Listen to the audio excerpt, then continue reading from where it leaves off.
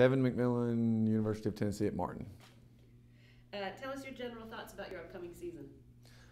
For us personally, don't really have a clue. It's going kind of slow. Got a lot of things to replace. Could be very, very good. Could be very, very bad. So, and this is a interesting year for us with a lot of room for possibilities. What do you like most about your team this year? Probably versatility, that they can all do a lot of things, that we're not going to be pigeonholed into one specific thing. But the negative for that is that it may be a long time before we figure out exactly what it is that we do well. And would you say that's your biggest challenge for your team this year? Probably. Our biggest challenge will be figuring out ourselves, and then also the youth, the inexperience that we will have out on the court will be probably as bad as we've had since the first 2 years I was here. And what do you think about the OVC overall this year? Having been in it a few years, it tends to be the same, which is unpredictable.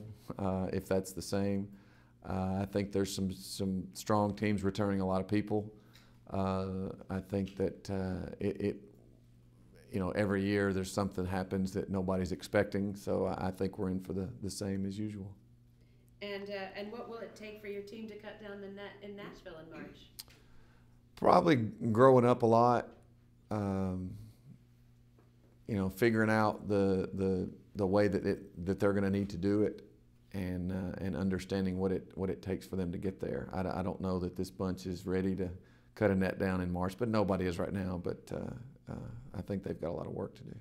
And what impact, if any, will the rule changes, the 4 periods instead of 2 halves, et cetera, have on the game this season?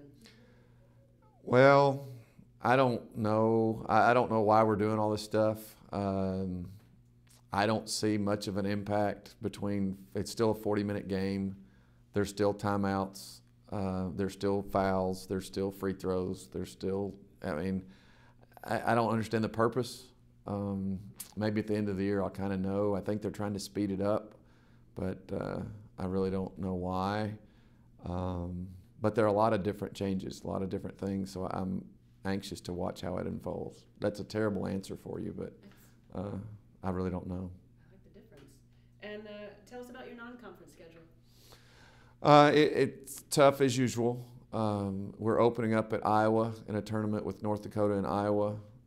We've got teams picked to win their conference, Arkansas State, Chattanooga. We've got Cincinnati. We've got Alabama. We've got Vanderbilt. We've got Louisville. We've got Illinois. Samford. It's tough, but our staff, we're not real smart, so we need to play the really, really good teams so we can figure out what we don't do well, and I think we've done that again this year.